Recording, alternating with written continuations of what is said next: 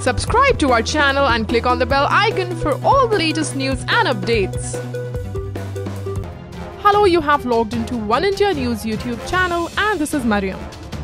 In a major development, the General Council meeting of AIADMK today passed a unanimous resolution expelling VK Sasikala as the General Secretary of Tamil Nadu's ruling party.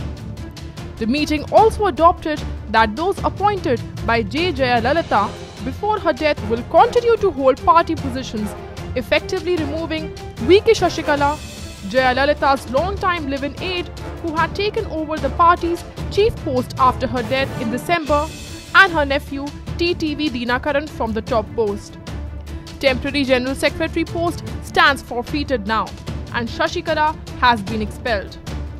AIADMK announced that its former chief J. Jayalalitha will be the eternal General Secretary of the party. The decisions, however, are subject to the approval of the Madras High Court, which gave a green signal to the meeting yesterday, dismissing a petition from Sasikala loyalists to put it on hold. All those appointed by Amma, that is Jayalalitha, as office bearers will continue to hold their positions in the party. Sasikala was appointed to the post in December 2016, weeks after the demise of former Chief Minister and General Secretary of AIADMK, Jayalalitha. A month after Sasikala took over the party and decided to become the Chief Minister, O. Selvam, the current Deputy Chief Minister, had rebelled and split away from the party.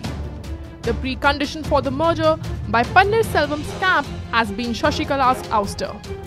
That's all for now. For more news and updates, please subscribe to One India News YouTube channel.